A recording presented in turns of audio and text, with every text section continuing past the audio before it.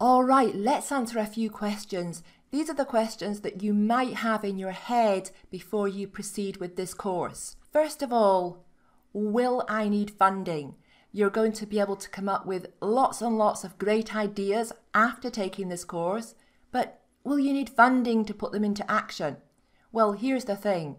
There are many ideas that you can start with a very minimal budget, just on a very tiny budget, and you're going to understand more about that as you proceed through the course, and certainly by the time you finish the course you will understand this very well, and you will know how to come up with these very low budget, very low startup ideas. Next is, am I too old or am I too young? I do get this question from my students, and I'm quite sure that there are many more students who think this but don't ask. Now, age really shouldn't be a barrier either way. Young people have an advantage in that they have more energy, and in general they can learn quicker.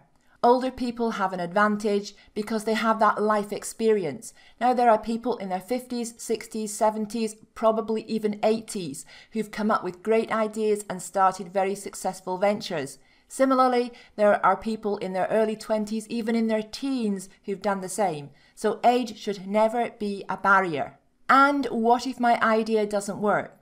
Well, as entrepreneurs, there are ways that we can validate and verify our ideas before we make a decision to proceed with it. And again, you will know how to do that once you've completed this course. What if I can't come up with any good ideas? Well, I feel confident that you will be able to come up with ideas, and lots of them, as well as developing the ability to think outside of the box. There's going to be a lot of practical tuition in this course as well.